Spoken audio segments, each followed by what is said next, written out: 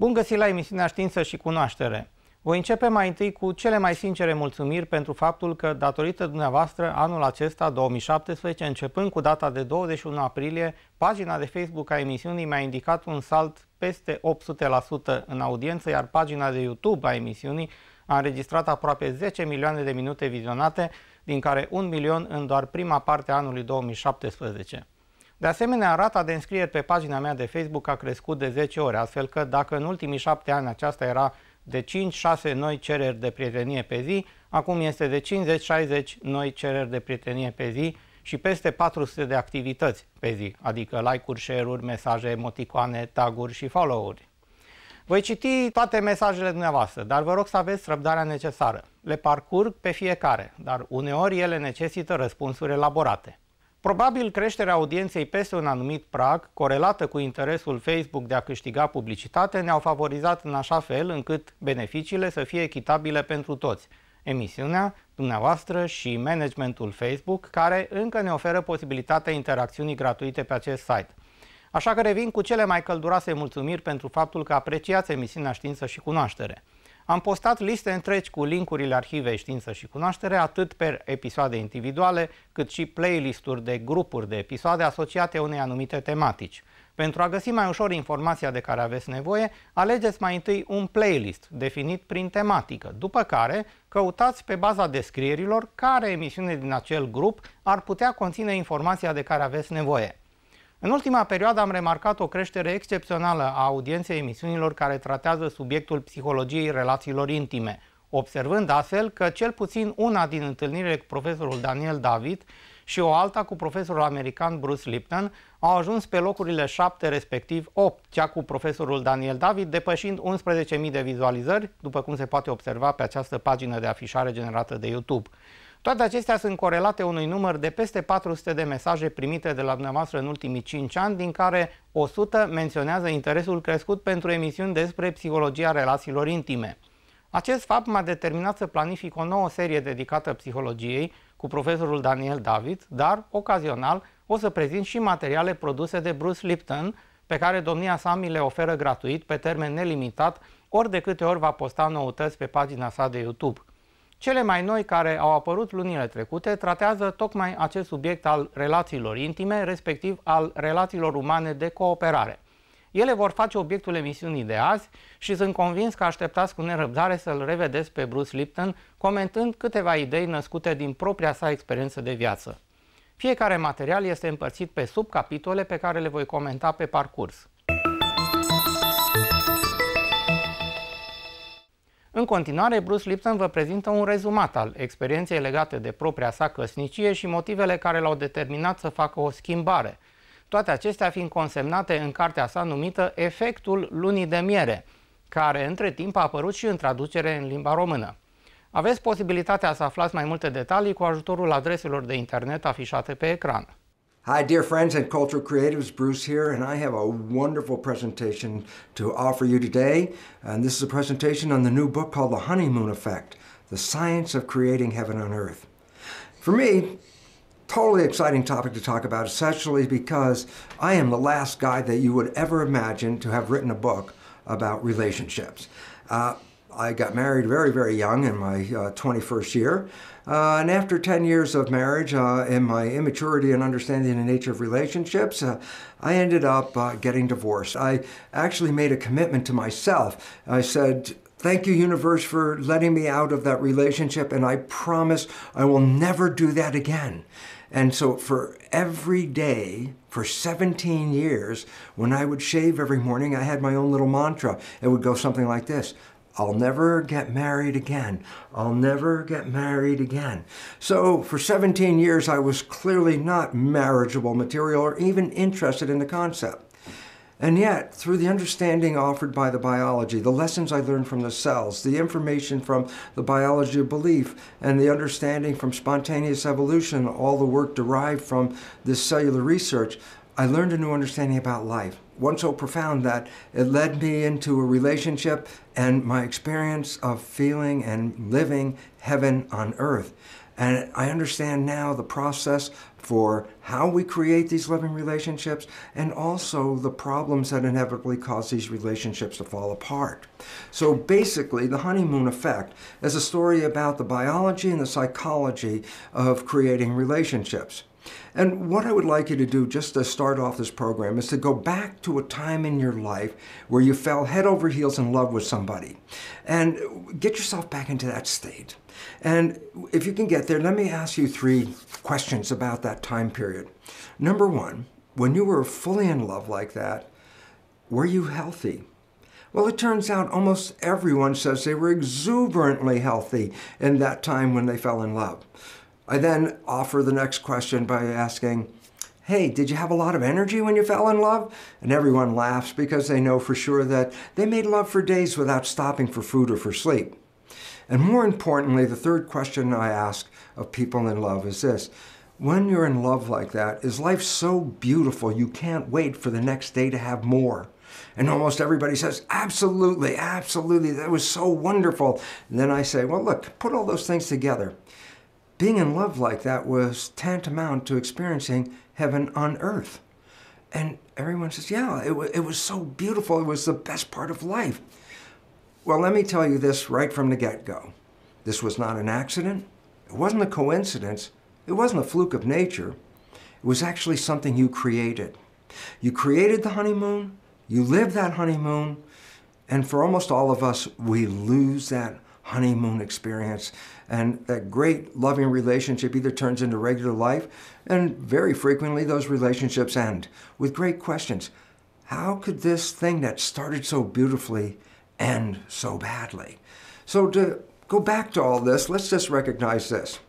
Before you met that person in your life that really just knocked you for a loop, life was just everyday stuff. It may not have been that great. Matter of fact, it may have been just a pain for you. Just life was, But when you met this person, all of a sudden, your whole life changed. You lit up. You were physiologically and psychologically running at more peak performance than ever before.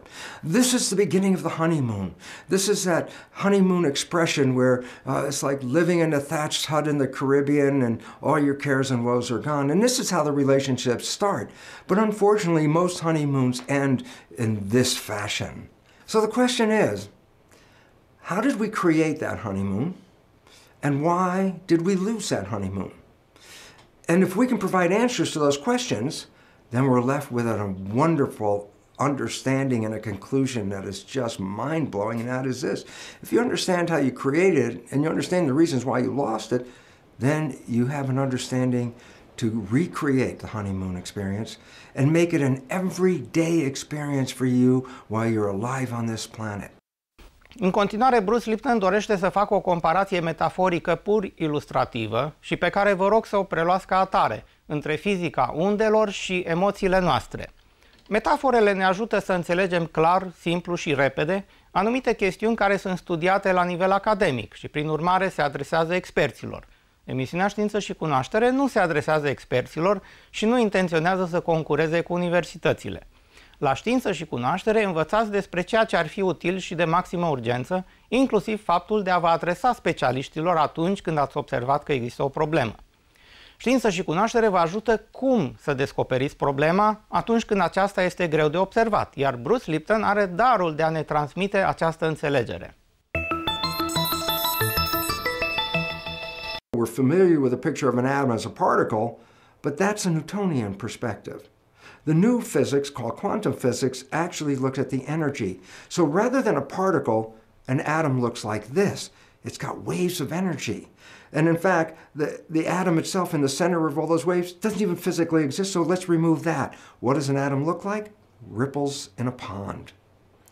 Now, the question is, what happens if the energy from one atom interacts with the energy from another atom? Do they just pass through each other independently? And the answer is absolutely not. When ripples engage with each other, they entangle, and they create what is called an interference pattern, where one set of ripples alters the ripples from the other energy source. To give a model of that, let's take a simple experiment. I take 2 rocks, equal size, equal mass, and hold them exactly the same height above the water, and then drop them at exactly the same time into the water. The ripples from one rock are moving this way. The ripples from the other rock are moving this way. And the question is, what happens when the ripples get together and they meet each other? That's a point of entanglement. Well, to illustrate it, just let's look at our picture. Here you see the ripples coming from the left and the right, and they converge toward the center. And the question is, what happens in that center? In the first image, let me just show you, it's just a simple model. I'll overlap the waves because I want to demonstrate something, and that is this. At the interface where two sets of ripples meet, you add up the values of the ripples over each other. So in our first example, you have one ripple at +1 height and the bottom ripple at +1 height. And I say, well, what is the result of that? I say, add them together. So when those two ripples come together, the height of the wave is +2. And I say over here, the valley of the ripple is -1, and beneath it, the valley of the other ripple is -1. And I say, put those together, and it's -2. Now, when you look at what is the net result, watch the two ripples coming together in harmony. They're both going up, they're both going down, and they come together, and lo and behold, where they entangle, the energy of each set of atoms converges, and they couple with each other, they entangle with each other, they interfere with each other, causing the waves to be much higher. So two energies come together and create greater energy. That's interference, but it's called constructive interference. So it just says two energies can come together and amplify each other. I'm going to show you this picture. It looks almost exactly the same as before. Two rocks above the water, and I'm dropping them, but here's what the difference is. I drop one rock before I drop the other rock. What's the net result? As one ripple is going up, the other ripple coming toward it is going down. As that one's going up, the other one's going down. So they're out of phase. So I say, well, what happens if two sets of ripples out of phase come together?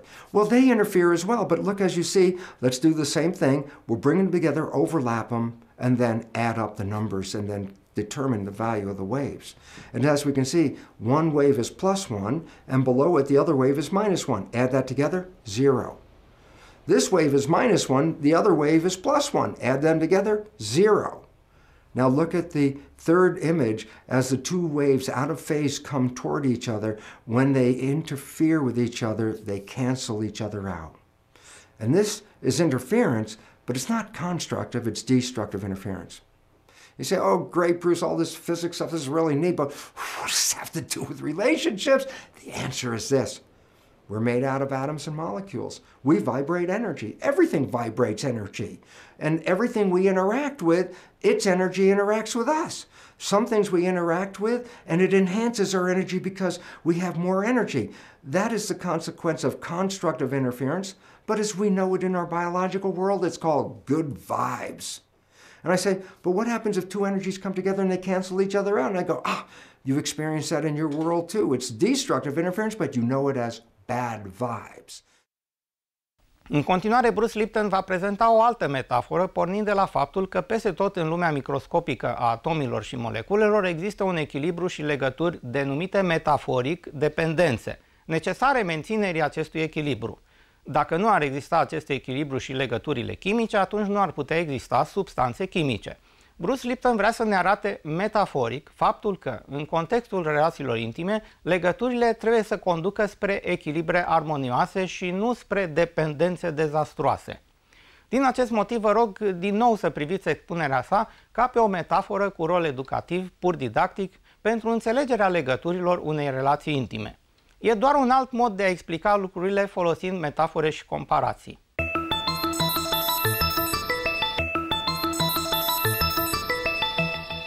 Potassium has an extra electron, chlorine is missing an electron. The two come together, and then look, they spin in perfect balance. Well, this is interesting because you would say, oh yes, consider the atoms as people. And you say, oh, chlorine and potassium come together and they create such a wonderful, loving couple. But I say, well, there's a problem with that, and that is the potassium and chlorine, yes, they spin in balance, but they represent a codependent relationship, which is different than the noble gas. The noble gas is spinning in perfect balance and doesn't make any relationships at all. It's already in perfect balance. So that's why the noble gases don't make chemistry. They don't need another element to bring them balance because noble gases by their nature are already in balance. It's the other 112 elements that are out of balance that seek chemical coupling to create that balance.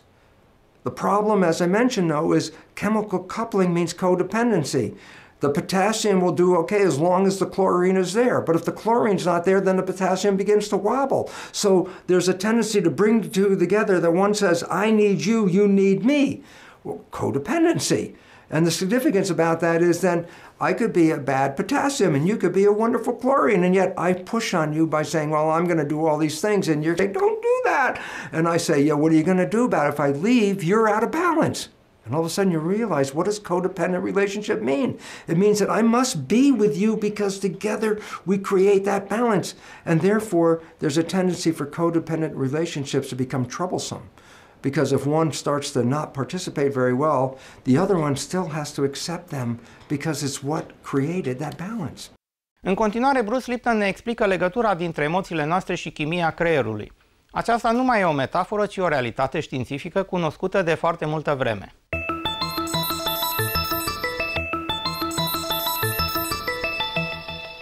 In response to the stimuli in the world around you, your brain can release different kinds of things, such as oxytocin, dopamine, vasopressin, serotonin. All these different factors are released by the brain. The brain is the equivalent of a paint mixer. It interprets the stimuli in the world and then releases different concentrations of neuropeptides, neurohormones, that when put in the blood are the equivalent of tinting the blood a different color based on the collective nature of the stimuli. So all of a sudden it says this: when you look at the world and you interpret what's going on, your brain takes that interpretation and translates it into a chemical that is released into the blood. The chemistry of the blood then goes to the cells and controls the movement and behavior of the cells. So it really becomes important to understand this, is that your emotions, which cause you to move in the world, are driven by the stimuli and your interpretation of the stimuli, which are translated into neurosecretions. Ajungem acum la psihologia relațiilor intime, cea care ne interesează în mod deosebit. Iar Bruce Lipton ne va explica diferențele dintre conștient și subconștient sau inconștient, dacă vrem să fim în consonanță cu abordarea curentă din cărțile de specialitate. Americanii folosesc terminologia de conștient și subconștient, dar în zona noastră se folosește terminologia de conștient și inconștient, iar inconștientul poate avea mai multe nuanțe. We have a mind that interfaces between the environment and our biology. The mind's job is to read the information in the environment, assess what's going on, and then create behaviors that will allow us to sustain ourselves and continue to thrive in an ever-changing environment. So when we talk about the mind, we say, oh, the mind, but actually the mind is comprised of two interdependent elements called the conscious mind and the subconscious mind. They're both part of the brain, but they have different functions and activities. Even though they're interdependent and related to each other, they learn in different ways and respond in different ways. And this is very critical for us to understand the nature of how the conscious mind and the subconscious mind work, because it's the conscious mind that brings us into the honeymoon experience. And as I'll talk about, it's the subconscious mind that essentially ends that honeymoon experience for us. If we understand the nature of how these two minds interact, then guess what? Not only are we free to create the honeymoon experience, but we'll be able to learn how to adjust our biology and our psychology to maintain a honeymoon experience for your entire life. În continuare, Bruce Lipton ne prezintă o serie de învățături care să ne ajute în menținerea acelei stări emoționale sau o experiență intimă cunoscută sub denumirea foarte apreciată de, în ghilimele, luna de miere. Bruce Lipton dorește să ne arate că luna de miere poate să dureze mai mult de o lună. Așadar, efectul ei, cum precizează și titlul cărții, efectul lunii de miere, ar putea să se mențină o viață întreagă.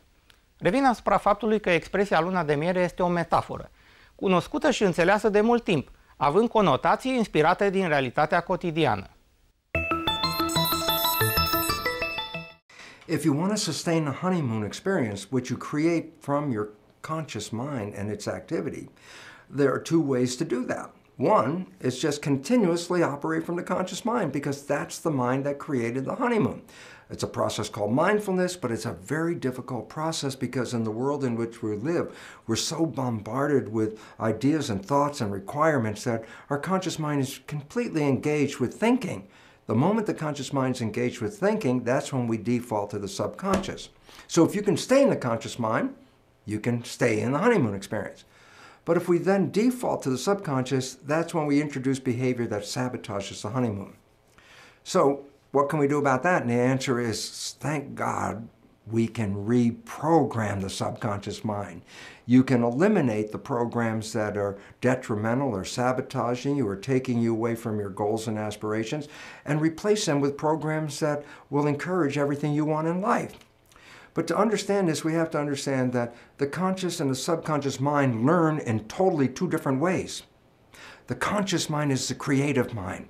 The conscious mind, of course, is the one connected to your personal identity, your spirit, your source, whatever way you want to describe that. And I say it's a creative mind, meaning this: how can the conscious mind learn? I go, well, it could read a self-help book. And just from reading the book, the conscious mind could say, yes, this is what I should know. This is how I should do things. And so many people read self-help books, and then I say at the end, has your life changed? And most people say, well, no, not really at all. And I say, well, is it because you don't know the information? And I ask you questions, and your conscious mind can repeat back everything in the book. So I say, oh, well, you got all this information in your conscious mind, so why isn't your life changing? And the answer is, because we only use that conscious mind about 5% of the time. And just because the conscious mind learned from reading the book, it didn't mean the subconscious mind learned. So the subconscious mind still has the original programs in it, so you're still in the same place. So here's the point. The conscious mind, being creative, can learn from reading a self-help book, going to a lecture, watching a movie. The conscious mind can learn from something as simple as, aha, I just figured it out. So the conscious creative mind has many different ways of downloading information. But the two minds are not connected in the sense that if the conscious mind learns something, does it mean that the subconscious mind has learned this as well? And the answer is absolutely not. The conscious mind learns through its creative processes, but the subconscious mind learns primarily in two ways, and now there's a third way that we can talk about. And I say, so what's different? I say, conscious mind, read a book, watch a movie, hear a lecture, it's downloaded, it already knows. Subconscious mind doesn't learn that way. The subconscious mind is a habit mind. Well, there's two ways to get programs into that subconscious mind. Number one was the way we downloaded information into the subconscious mind in the first 6 or 7 years of life, and that is this. The subconscious mind is operating at a vibrational frequency of theta, which is hypnosis. So it says, oh, yes, you can download information straight into the subconscious if your mind is in a state of hypnosis. So that's one way of acquiring a program. I said, well, the first 6 or 7 years, that brain of a child is predominantly operating in theta hypnosis. But now you're older. Now what do? I go, well, here's an interesting fact. Twice a day, your brain goes through a period of theta vibrational activity. Twice a day, your brain is prepared to download information through hypnosis. I say, well, when does that occur? Well, remember, there are vibrational frequencies that ramp up. When you're sleeping, you're at the lowest vibrational frequency called delta. As you start to wake up, but you're not fully awake, that's twilight reverie. That's where you're just waking up and everything. You're still in a dream world. You're in the real world. You're mixing the two. That's a period called theta.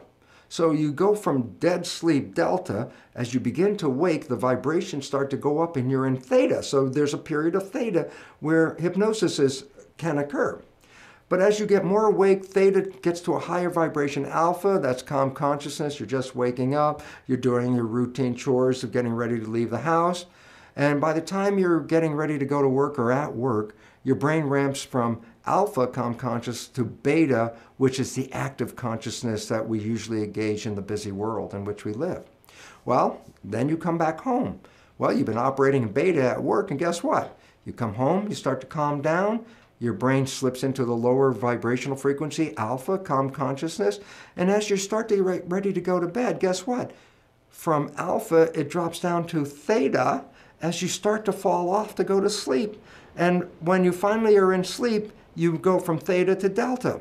So that means as you're going to sleep, as you're going from the alert state to the sleep state, you also pass through theta. So twice a day, your brain is engaged in theta. On the way in waking up, going from delta to higher vibrations, you pass through theta. On the way of going to sleep, you go from higher vibrations to delta and again pass through theta. So twice a day, your brain is in a state where it is in a state of hypnosis theta. And this is where you can use subliminal tapes to reprogram your subconscious mind. As you go to bed, if you put earphones on with subconscious programming to change whatever behaviors you want to change, as you're going to bed, those earphones on your head, as you go into theta, your alpha consciousness is now disappearing. You're in theta, and in that period of theta, which is twilight reverie, the recording of the tape is being downloaded straight into the subconscious. And that's how subliminal tapes work. So if you want to change a program, you can select a tape that will have the program that you desire to put into your mind. And every night as you go to bed, just put the earphones on, and you will be in a process of self-hypnosis. Well, hypnosis is indeed the first way the subconscious mind learns. But after you pass 6 or 7 years of age, the subconscious mind learns in a different way, and that is called habituation. Meaning, if you repeat something and repeat it and repeat it, the subconscious mind will download it and make it a habit. So, for example, you wanted to learn the ABCs. How did you learn the ABCs? You started A, B, C, D, E, and then you couldn't remember, and then you start A, B, C, D, E, F, G, and you repeat it, and finally you get to Z. And guess what? After repeating the alphabet hundreds of times, there's a point where now it's part of the subconscious. So guess what? It's now downloaded in your mind. If I ask you to give me the sequence of the alphabet, you can simply rattle off unconsciously A through Z without even thinking about it. Why? You created a habit that downloaded the alphabet.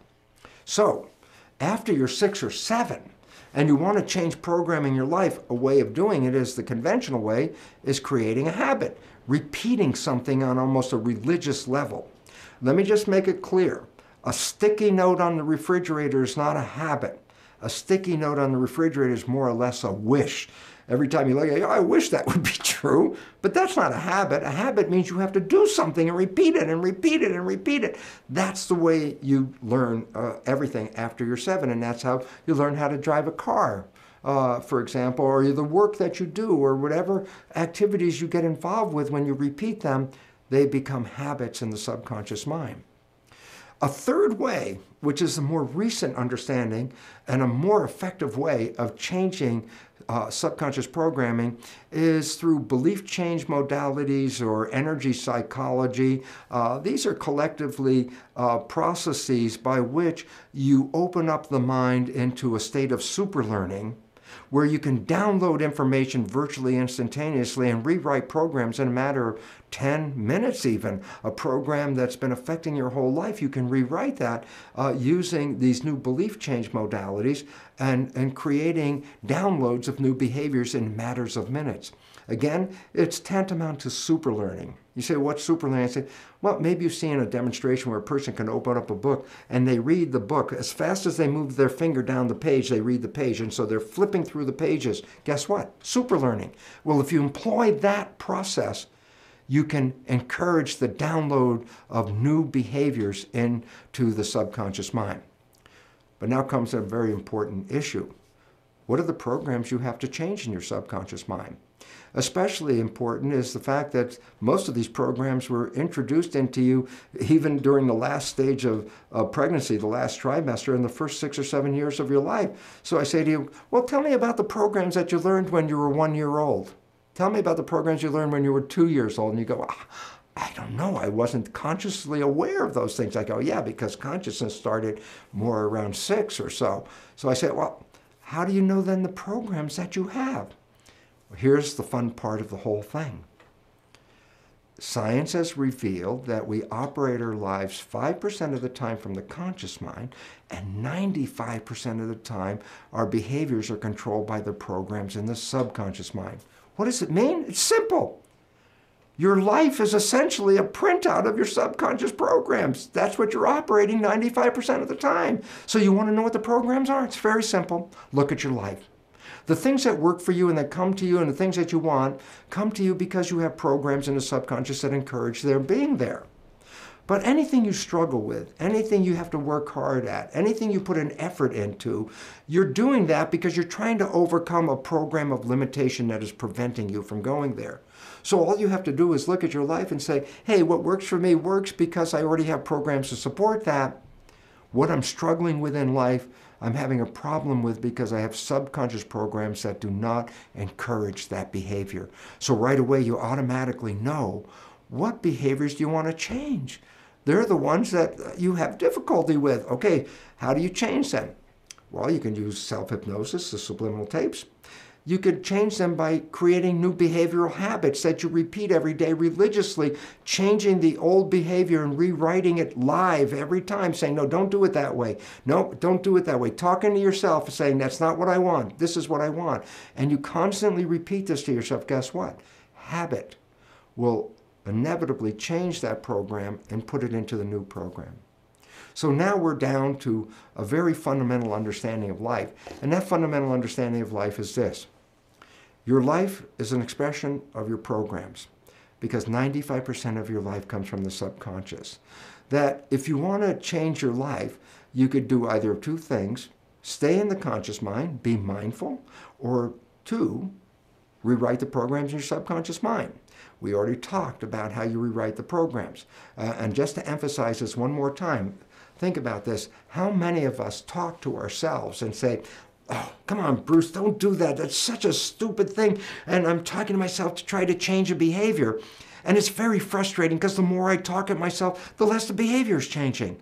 And the more I talk, the more angry I get with myself because I'm not listening to my own suggestions. And then I ask people to stop for a moment. I say, you're talking to yourself. Who are you talking to? And you say, well, I'm talking to my subconscious mind. I go, well, there's the problem. The subconscious mind is like a tape recorder. There's nobody in there. So all of that effort to try to change the subconscious mind by talking to it is a waste of time for a very simple reason.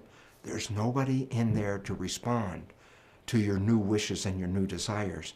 You actually have to engage hypnosis, habituation, or the superlearning techniques to rewrite those subconscious programs. And I say, what is the consequence of rewriting it? And the simple answer is this. What would be the consequence if your subconscious programs matched the wishes, desires, and aspirations you hold in your conscious mind? And the answer is this. Well, it was the conscious mind that gave you the honeymoon effect, and it was the subconscious mind that normally takes it away. But if you default into a subconscious mind that has the same wishes and desires as the conscious mind, then what that really means is this, is that you are always operating from your wishes and desires, even if you default into that subconscious programming. The point is critical, and that is, since it's the conscious mind that created the honeymoon effect, putting the conscious mind programs into the subconscious means you can maintain the honeymoon effect for the rest of your life. So, I have a simple honeymoon checklist to understand what we can do and how we can change our lives to make the honeymoon a way of life. Number one is this. Do a conscious mind review. Remember, the conscious mind has your wishes, desires, and aspirations. So make a list. What is it you want out of life? Write down those things that your conscious mind wishes and desires, because now you can see them in front of you and say, yes, this is exactly what I want. There used to be an old phrase, be careful of what you ask for, because you're going to end up getting it. Well, Margaret, my partner, said that was a really negative way of saying that. She says, let's write it this way. Be conscious of what you ask for, because as you write this list of your wishes and desires, you will inevitably be setting up situations to experience exactly what you wrote. So now the first step is, what is it you want out of life? Well, wishes and desires, aspirations, conscious mind review. But now, number two, you have to understand what your subconscious mind is doing, so you need to review that. And I say, well, how do you review your subconscious mind? And the answer is quite simple. Your subconscious mind is 95% of your life, so you want to know what your subconscious mind programs are? Review your life. And the significance is this. If there are things you struggle with that you want, that means you have to rewrite those beliefs in the subconscious mind and put in the more positive thing that you're looking for. You can reprogram the subconscious mind. So anything that you're struggling to acquire and you're not getting there is really a reflection that you have programs in the subconscious mind and they're not supporting your conscious mind. So you can reprogram your subconscious mind. How do you reprogram your subconscious mind? 3 different ways. Number 1, hypnosis, using subliminal tapes, for example, because that is the primary way we learned in the first place. Number 2, you can engage in creating new habits. Keep redirecting your activity toward the place you want to go. Make a habit, repeat it. If you're off the track, then just let go and get back on the track. Every time you return back to the track, the subconscious mind is beginning to learn, oh, you want to be on this track, not on this track. By repeating this over and over again, a habit will lead you on a new track. And for me, the most exciting thing is because civilization is in a very big crisis right now, and it's really due to human behavior. We need to change behavior quickly, and that's why there's a whole variety of new super learning techniques, including belief change modalities. This website, you could look under resources and find 20 or 30 different ways of engaging super learning to rewrite the subconscious mind. Now that you have understood this and you're adjusting your subconscious programming to conform with your wishes and desires, guess what? A relationship means you must be involved with the other person, and that means you must have communication with them. So understand this. If you want to work on a honeymoon effect, both people in the relationship have to be aware of the nature of the conscious and subconscious programming, because if only one person knows about it and the other person doesn't, there's no communication. When one trying to fix the other and the other is not even aware that they're broken, that leads to more breakup of relations than actually fixing relationships. So communication is the first level. Every individual in this relationship must have an awareness of how they're engaged in it and what controls it regarding conscious and subconscious mind. And then recognize this. You're trying to make changes and they don't happen right away. And the significance is, what do you need? Patience, for a simple reason. You have to have patience in reprogramming because you're dealing with habits that will automatically replay themselves every time. You're trying to rewrite a habit, so you have to create a new habit. It's not going to happen the first time or the second time. But as you become aware and conscious of it, every time a negative behavior shows up and you are becoming more conscious, you're in the power position of changing that behavior at that moment and then engaging in behaviors that you really want. Therefore, not only does it take patience, but it takes practice. So you and your partner in a relationship have to have the dialogue with each other. When a behavior shows up that one of the individuals is creating and unaware of, then the other person must say, look, you perhaps didn't see what you just said or what you just did, automatic subconscious behavior, it wasn't really the best thing. And through a nice dialogue and through practice, what you can end up is, again, leading to an opportunity to engage with each other, and as a result, create new programming that supports both your wishes and desires and aspirations. And this is the next and last step of putting that honeymoon relationship back together. So, in conclusion, what can we say about this whole honeymoon effect is this. Number 1, people talk about mind-body interactions and mind controlling life.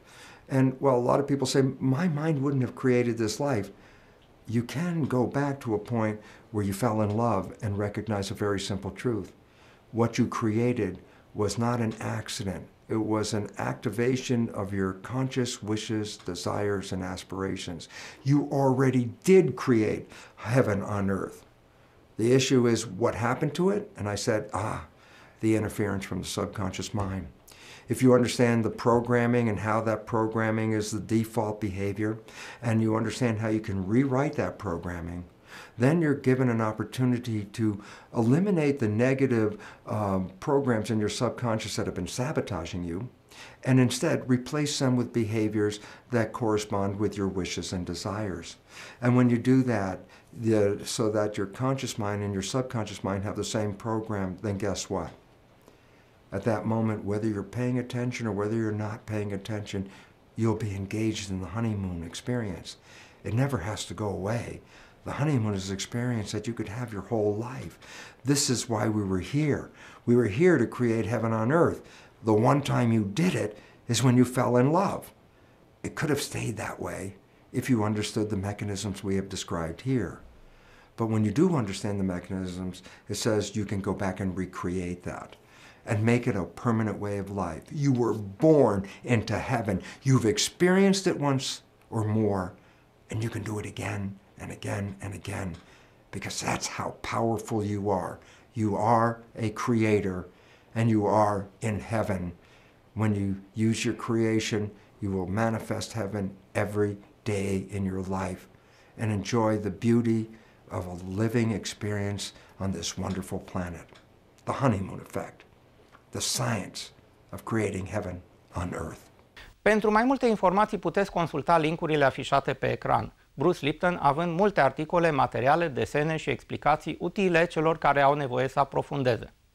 Aceasta a fost o prezentare sub forma unui rezumat în imagini și metafore a ceea ce Bruce Lipton a dorit să ne transmită în cartea sa, Efectul lunii de miere, iar în continuare vom extinde înțelegerea relațiilor intime la nivelul relațiilor interumane și de ce ar fi important să înțelegem că nu putem schimba lumea dacă nu ne schimbăm pe noi înșine. O spune și Michal Ledwith. You want to change the world? Change yourself. And the world will change automatically. Because you will never experience that kind of world again once you have changed.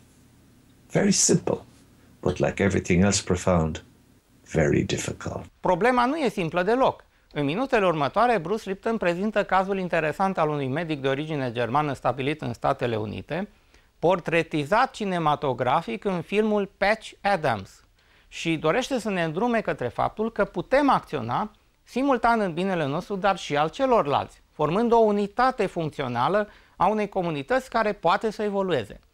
Afirmațiile lui Bruce Lipton trebuie înțelese cu o anumită doză de îngăduință, deoarece toate comparațiile pe care le face sunt de ordin metaforic, didactic și nu reprezintă un absolut ad literam.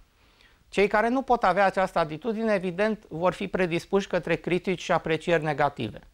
Ca și o curiozitate pe care personal nu o împărtășesc, cu ocazia anunțării pregătirii unui film documentar, renumitul cosmolog și fizician Stephen Hawking atrage atenția asupra faptului că specia umană se află în pericolul unei noi extinsii și promovează această idee încă din anul 2010 sau chiar mai devreme. Cu sau fără amenințarea unei extinsii, eu cred că mesajul lui Bruce Lipton de a ne schimba comportamentul, dacă vrem să schimbăm lumea, este logic, rațional și echilibrat. Repet ceea ce vă spune în materialul care urmează, și anume că nu putem schimba lumea dacă nu ne schimbăm pe noi înșine. Hi, dear friends and cultural creatives. Bruce here with this month's newsletter. A lot is going on, as you know. You can just read the headlines every day and see the world is in a great state of flux. Well, this is totally expected. We've been talking about an evolutionary change that is coming forth, an evolutionary change that is vital and necessary for our survival for a very simple reason. Science has already revealed that we're deep into the sixth mass extinction of life, and that this mass extinction event is being precipitated by human behavior. So consequently, it says that to change the path that we're on, to move on to another avenue where we can succeed and thrive into the future, it says we really have to change our behavior. Well, in helping that change along, Margaret and I have been on the road, kind of busy as of late. We returned from a wonderful trip to Europe, speaking in Salzburg, Austria, Amsterdam, and in Copenhagen, to audiences that were so open and wonderful and loving and very receptive to the new science that we have to offer. All of these people are beginning to recognize that the evolution in front of us is not a passive event. It's a participatory event. Each one of us must work toward the evolution. It's not an event of evolution where we're going to just sit home in our easy chairs and one day open up the door and say, oh my goodness, the evolution has happened. No, this is an evolution where each of us humans has to engage our behavior in a very positive, supportive, and communal way to create change in the world. Now, this does not mean that you have to go out and you single-handedly change the world. That's actually not the way it works. The way to change the world has actually been understood by an old hippie phrase, The hippie phrase was, before you go out and change the world, take care of your backyard first. And this is really the key. I'm not asking all of us to go out there and to march in the streets and go out there and physically change the world. What we're looking for is to personally change our lives, to start living in harmony with the environment around us. Start supporting the nature of a community. Build yourself into a supportive web of life. I always love to use the concept of dolphins and community in this regard for a very simple reason. When a dolphin is sick and has to be able to come up and breathe the air but cannot move, the other dolphins in the pod will take turns lifting the sick dolphin up to the surface, allowing it to breathe, and then allowing it to come back down in the water. This is so profoundly important because it represents the nature of individuals coming together to create community, not just for their own immediate survival, but for the survival of all those around them. The conclusion of this whole story is very simply this, is that as each of us makes changes in our lives to live in harmony and efficiency with the world around us, then collectively we create the whole change on the planet.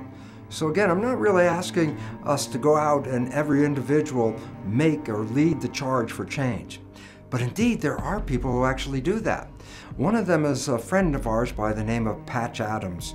I'm sure you probably have heard that name because he's the medical doctor that was featured in the film, Patch Adams. As Margaret likes to refer to Patch Adams, she said, Patch is the Mother Teresa of American medicine.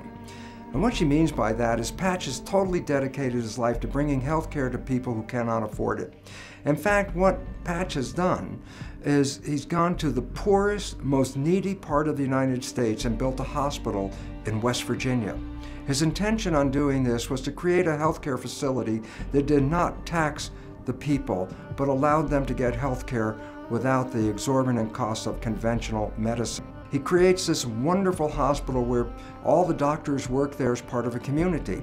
In fact, in this community, the doctors and the janitors get exactly the same pay. They do this for helping humanity, not to make a profit.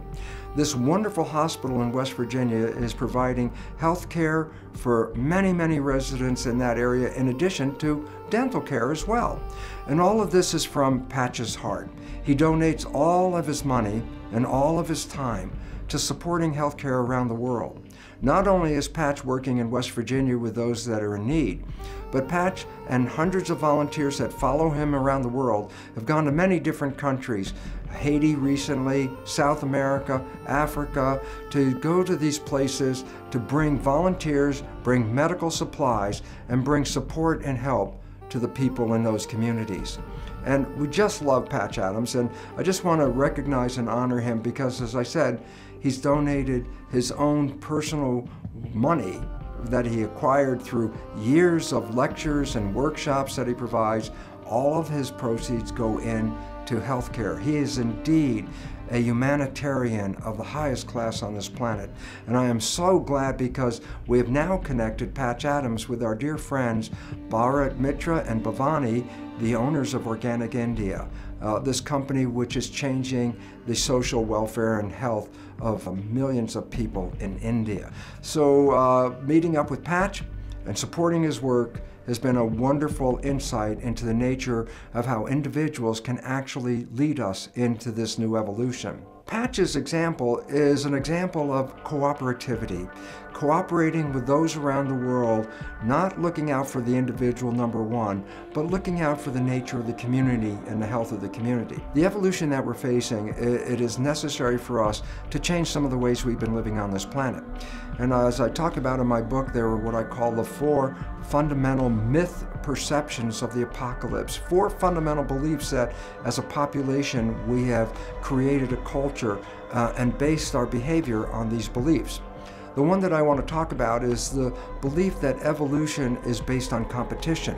This is the Darwinian belief that is introduced by the notion that life is a struggle for survival, and survival is based on a competition for fitness. This is a cultural belief that has us looking out for number one and ignoring the other people in the world, saying, well, if they lose, that's their problem. They're losers in the Darwinian evolutionary race.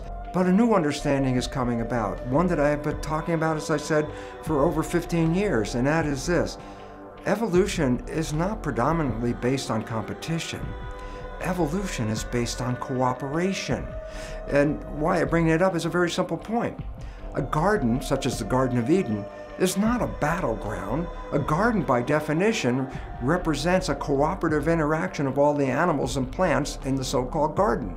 So rather than looking at that garden with Darwinian glasses and perceiving the struggle, the fight, and the violence, we really should look at the garden and recognize that its presence and its activity is really a reflection of a communal cooperativity. Well, as I said, I've been talking about this over all these years, and guess what? It is just this month that I started to see that finally the public is being introduced to the concept that cooperation is a primary drive force in evolution, not competition.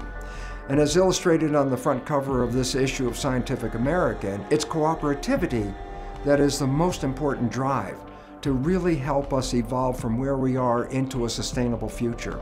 And I am so appreciative of this because after years of telling people and not being supported by the community, science and the media are now trying to change the cultural beliefs of this world by introducing cooperativity as a fundamental drive force of our evolution.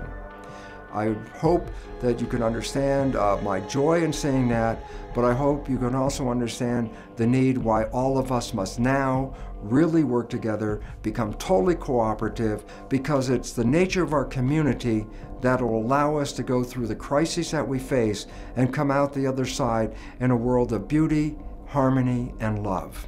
Thank you for being on this website. I so appreciate your attention.